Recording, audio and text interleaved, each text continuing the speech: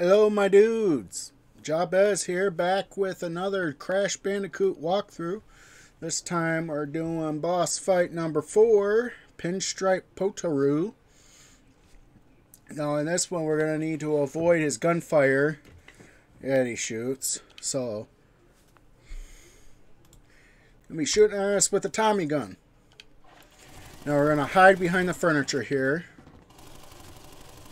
And then when his gun jams, or no, the first few, it's when he comes across right here, spin him. Then quickly hide behind the chairs again. Spin him. Hide behind the chairs. Then spin him. Hide behind the chairs. When his gun jams, get him then.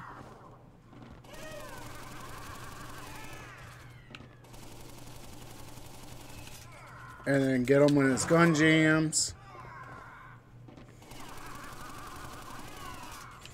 And there we go. We took him out.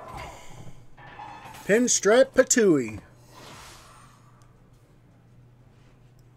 So if you liked the video, please hit the like button.